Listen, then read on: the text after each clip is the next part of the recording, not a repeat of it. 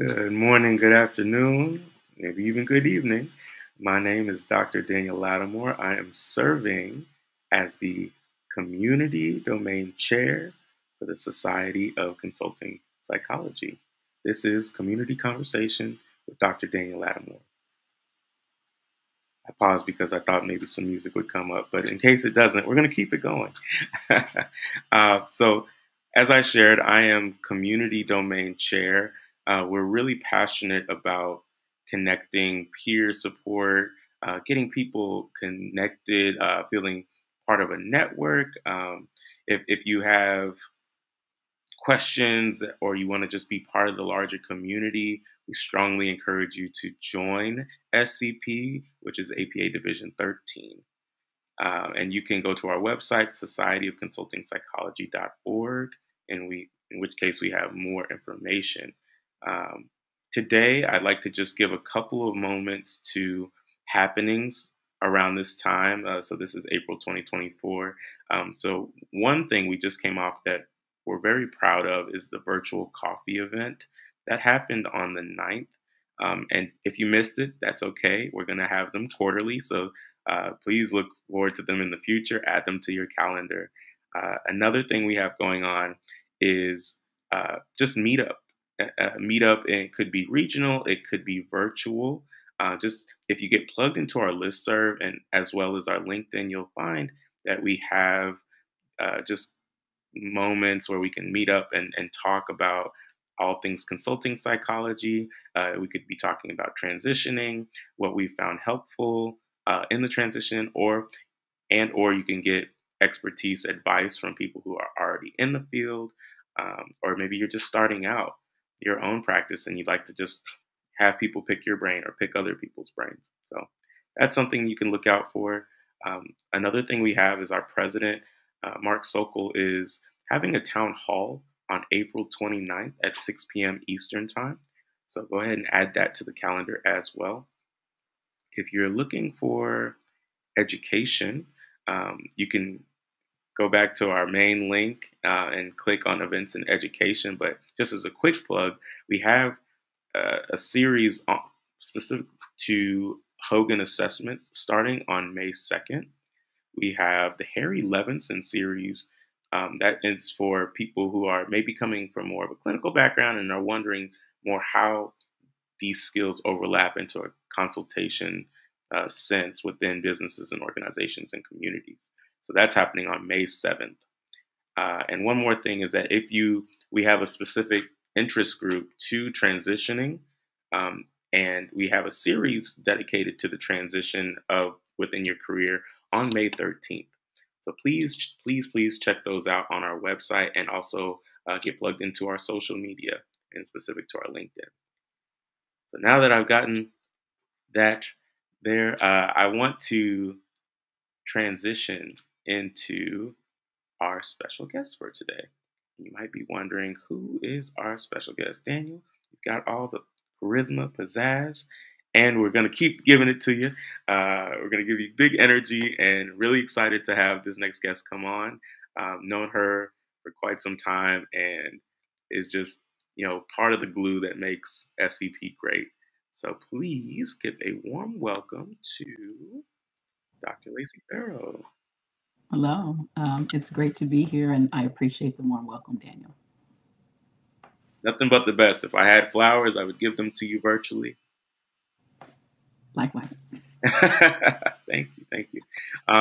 So, Dr. Farrow, I know just in the time that I know you, you've been so accomplished, and I want to give you a chance to say who you are for the folks. Okay, wonderful, wonderful. Well, again, welcome from sunny Virginia, Virginia Beach. I am personally an organizational psychologist. I'm also a clinician, so therapist by training as well. And I'm also a coach, so I'm certified in organizational development coaching, executive, and emotional intelligence. And when I'm not doing that, I'm also a faculty member, so I actually train other professionals how to coach. So I'm a coaching instructor And I teach multiple classes every single week to train people to become certified to do some of the very things that we do. So those are some of my activities in addition to teaching in graduate programs in psychology, and just being passionate to help people to learn what we're actually employing every single day in our consulting firms, or internal if you're an internal consultant. So that's just a little bit about myself. Just a little bit. Oh my goodness. That and I know, knowing you, I know that continue, like, you have done so many things, you've accomplished so many things. How did you even like get into this path? Like, what does this path look like for you? That's an amazing question. Um, I actually am a transplant, a professional transplant from other fields. I started out in the medical field. From middle school and high school, I went through training, and I was working in the hospitals even when I was in high school. I was doing medical billing and coding, and I was being mentored in that space. So I didn't start out with psychology, although I was exposed to some sociology, psychology, because my aunt was she was a social worker and a sociologist, and she would expose me to some of her classes when I would visit during the summer. So I had little moments and little bits of exposure to the field when I would sit through some of her sociology lectures. So I think there were small little seeds planted when I was really focused on the medical field, which is really all I wanted to do. I never thought of being a psychologist. It was always medicine, which is my first love, and my passion. But as time went on, I became interested in various fields, and I went into counseling at some point. So I obtained my master's degree in professional counseling, and just working in that arena was very unique, very interesting. And I learned a lot of, I had a lot of experience, and I learned a lot about people, about systems. I learned a lot about family and systems. And while I was interested in business, I think the seeds started to get planted. I was still in that world, very passionate about trauma. And I've had a lot of years of working in clinics, hospitals, hospices, working with people who have dementia, working in substance use and truancy courts, doing a lot of different things, having leadership in those areas as well. And as time went on, being in clinical and neuro, while I enjoyed that, I had a chance to do a lot of amazing activities, be trained in a lot of different areas. But eventually, I came upon a challenge when I was working in some organizations, and I saw a lot of toxic leadership. I saw a lot of toxic leadership. I saw people struggling, coming up with health problems because they were showing up to these environments. I saw emotions change. I saw relationships. I saw people locking themselves in their car at lunch and just saying, "My life is just miserable because of where I work." And that really transformed me. I started asking myself a lot of questions during those seasons. And, what if we made this better for employees? Or what if they were exposed to this? Or what if leadership did that? And a lot of those questions couldn't get out of my head. So while I was involved, and I've had my own business in the past, I eventually became very, very steeped in leadership. I started really studying it.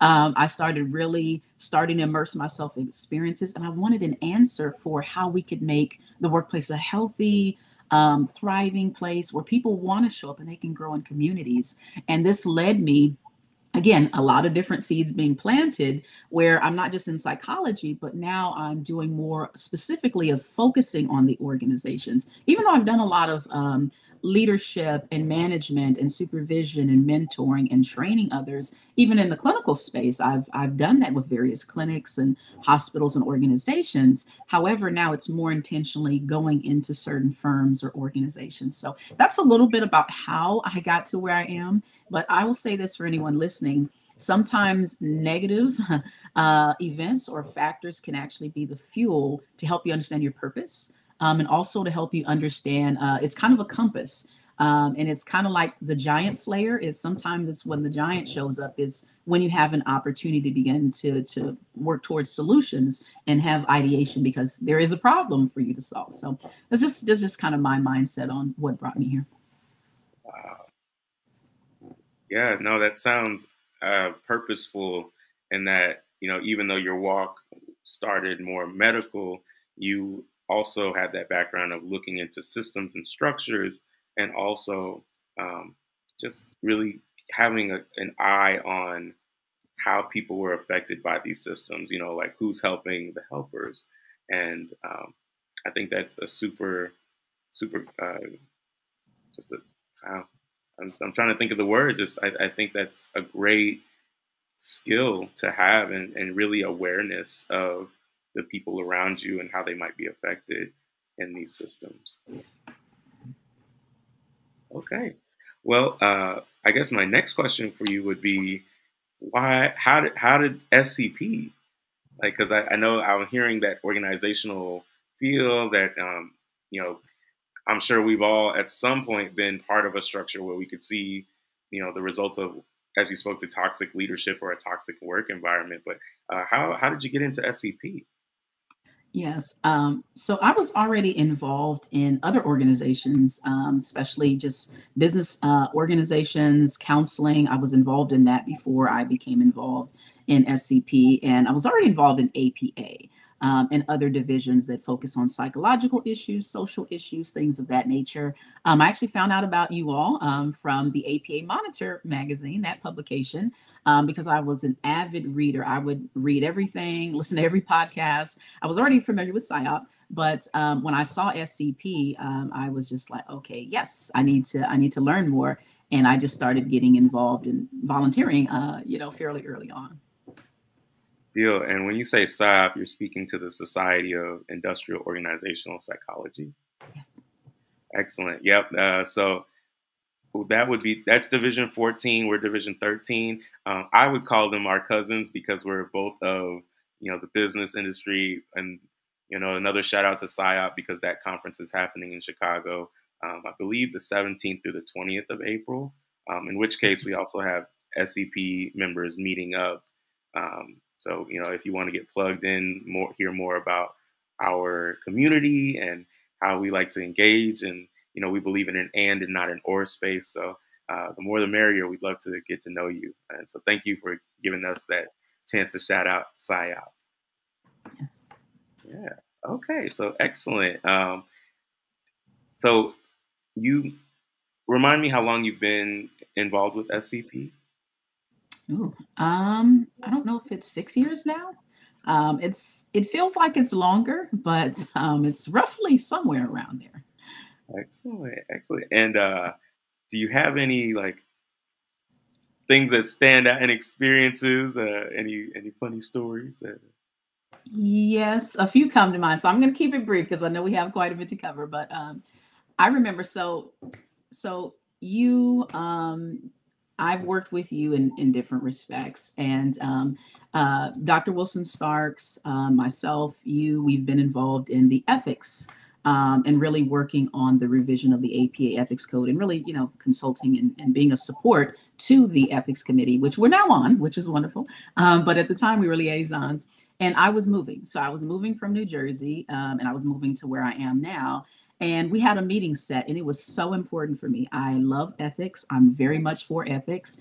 And you had something going on with your schedule, so you could only make a certain day. I was moving that day. I did not want to tell you all. I did not want to change the date, and I was so pumped to do it. So I went ahead and said, "Okay, I'll do it." But the movers were hours late. So by the time, so I'm taking notes on my phone. I have amazing notes that are still on my iPhone. But once everything was done, they finished a little bit early, and we were still talking in the meeting. So what I did was I had to put you all on speakerphone, and I realized there were things that they did not put away. So I'm like, okay, you all are asking me, well, what do you think, Lacey? I said, give me just a second to reflect. So I put it on, I put it on mute, and I'd run upstairs and grab something, and I'd put it in the car. And then I'd say, well, based on reflecting, I'm thinking X, Y, and Z. So I'd come back with an answer. I was listening the whole time. And then I would say, I would love to hear what Daniel has to say about that. And then I put myself on mute again. And then it was connecting to the car. So you say, I can't hear you, Lacey. I said, oh, give me just a second. So it was constantly connecting. But I was in that meeting, and I literally was there through most of it. But I was dedicated to be there, that I was moving, and I still was putting you on speakerphone and running up and down the stairs as I was still thinking about ethics and what my response is. But I was laughing about that the other day, but that's just a little bit of some of my shenanigans in SCP. So I mentioned, or I imagined a Benny Hill sequence. So it's just and you're just trying to run around and like say, yes, Yes. I really feel like, but I think that also speaks to you in terms of like your ability to get it done. And I in hindsight, I appreciate you accommodating my schedule, and still saying yes to it and getting it done. And I think that that really speaks to um, your focus and your drive. And so you mentioned that we were on the ethics liaison. We are part of the ethics liaison team, and I know that you wear another hat. I mentioned myself as community domain chair. What are some of the other involvements you have with SCP? Oh, a lot. For some reason, I always say yes, but I love saying yes. I love giving back, and sometimes I think about how many things I am doing. I'm like, oh, I didn't realize I was doing all these things. But I am the current DEI domain lead, so this is my third year serving in this capacity, which has been amazing. I am basically uplifted by just a community of strong voices and identities of psychologists who have amazing contributions. So I'm working with graduate students whom I mentor in our DIA Excellence program, kind of a training program for graduate students as well as early careers. And I'm also over grants. So we have grant and scholarship programs that I've created. We actually have a new one this year for master's thesis. So if you have a master's thesis that you've completed, we now want to include you as well. And of course, we have research grants because we want to make this a powerhouse for original contributions in our field. And I believe we're experts who can not only publish when you're at a position to publish, but I want people to begin to produce more and more early on. So we're encouraging that heavily. So I'm definitely involved in that.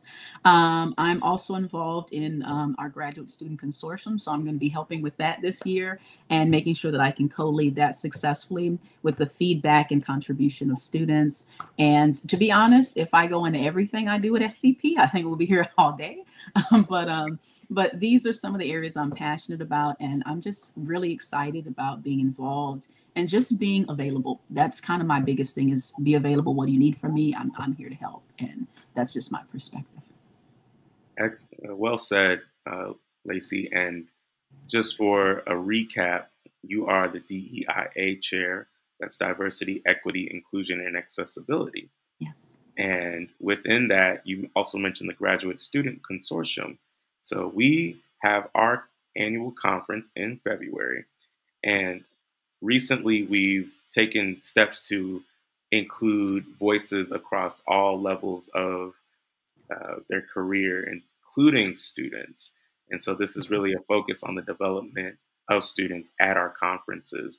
Um, and Lacey and I both headed some sessions on finding your career path, being able to advocate for self, and then just working alongside other domains. So we have our education domain, we have our advocacy domain, we have a research domain, and you also mentioned grants. So we have a lot of opportunities for collaboration, and that's what we're hoping to do in our larger community. So henceforth, community conversation.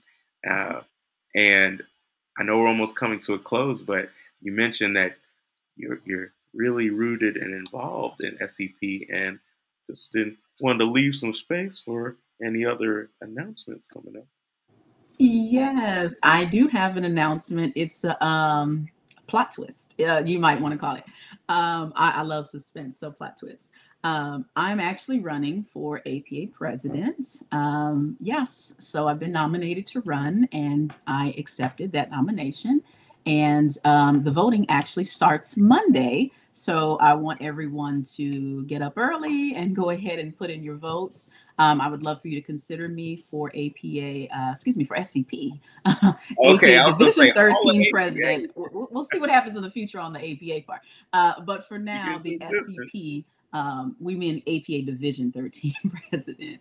But that would be an incredible honor. I would love to serve this community. And this is really, for me, a community based leadership initiative. It's not just necessarily my own agenda, although I do have a desire to see SCP flourish and to be able to train other generations. So, why am I running? You might say, well, why is this important? I'll put it this way. My motto is working together, winning together. I want us to thrive. I see SCP as not just a society, but also as an economy. And we can bring a lot of change and growth to not only practitioners who are out there in the world who are trying to find their way into consulting, but also those who we have the responsibility who are already in our community to continue to help them to thrive in our field. And with the advance of technology and all of the different organizations and entities that do coaching or that do some sort of business strategy or that do other kinds of work, we want to make sure that we are still a leader in this field and that we can stand apart. So I do have some initiatives I would love to put forward to make sure that we can continue to be a leader and that we can reach people of all creeds, colors, spaces, life experiences, educational trainings, etc. So I'm just going to mention those briefly because I know we only have a certain amount of time. I would love to see applied psychology elevated so that we can begin to see more space for us, more opportunities for us in government, in the public sectors. And I would love to see that in universities as well, where we can continue to have opportunities for consultants to be able to really be a leader. Health service providers, while I'm in that camp, I don't disrespect that camp, but they're not the only ones who are qualified to help others. And we have a unique qualification. So I believe that we really need to elevate our platform and continue to grow so that others can really, benefit from the help and service that we provide. And just very briefly, I want to make sure that we also are looking at other topics such as certification and how we stand out in this field. And I want us to really take a serious look on a viable path for those who may not be from a clinical background, who may come from other degree programs, who want to be taken seriously in this field, but have great concerns about how this is handled. And there are quite a few other things I'd like to say. But one big initiative I also have is taking care of everyone here from late career all the way to those who aren't even fully acclimated into our fields. And I really want to reach people in their bachelor's programs. I don't want to reach people when they get to a master's or a PhD. Just like the Chicago School, which I am an alumnus of the Chicago School, but I want to make sure that we're reaching people who there are business programs at the bachelor's level, business psychology. So we can't reach people when they're already, at a certain age, which is great, right? I'll be at the cusp of 40, early 40s, if I do get into this role. But we want to reach other people who maybe they're still 18, maybe they're 19, and this is growing people into the field. And this is when mentorship is great, when people are making these early decisions. So I think a part of our winning is, yes, strategy and working together. But I think beyond partnership and strategy is reaching people early, because the wave of the future are those people who are coming up. We can't leave Gen Z, and we have a Gen A coming up. So how do we expose people early on? Because again, the battle is lost if people are in other camps and they are focusing on other disciplines, like saying, well, I'm just going to go into coaching. I don't need psychology. Why do we uniquely do something different? Why do we offer something different? And I think we have to reach audiences a lot earlier. So these are some of my ideas. I have quite a few more, but I invite people to have a conversation with me if they'd like to learn more. Wow. Well, Dr. Farrow, working together, winning together. Yes. You are you are acknowledging and mentioning your presidential bid for SCP Division Yes. 13, and maybe in the future APA president. Right Yes. now we're doing Yes. Division 13 SCP. Okay. Yes. All Freud would right. say a slip of the tongue. So I don't know. Maybe there's Hey, something there hidden that I slip haven't of yet the acknowledged. I don't know. slip of the tongue manifestation. That's for them to Yes. decide, but we'll Latent see. content. We never know. Well, congratulations to you. We're gonna come to a button here. Thank you so much for your time, Lacey. And I encourage folks to get involved with SCP. If you heard if you heard today something that inspired you or sparked you, please reach out to us as domain chairs.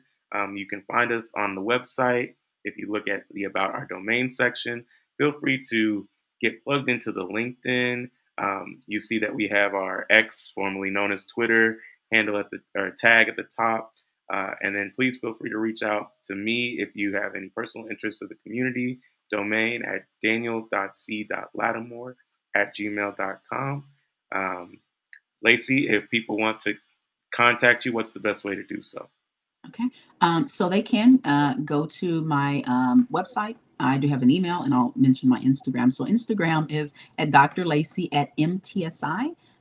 You can visit my website, which is mtsiconsulting.org, or you can email me at lfarrow at mtsiconsulting.org. And we can also provide these links embedded within the video as well, so that you have access. Excellent. Well, thank you so much for your time. And I wish you the best in all 270, I think I lost count of your endeavors. And you still, that's the thing is that people think because you have so many things, it's like she can't possibly do all the things. And Oh, yet you do. And yet I'm you doing do. You have not faltered. So congratulations to you and thank you for being a guest today. Thank you. Thank you for always being an amazing colleague and friend. I appreciate you. That's what we're here for. All right, you all take care and have a great rest of your day.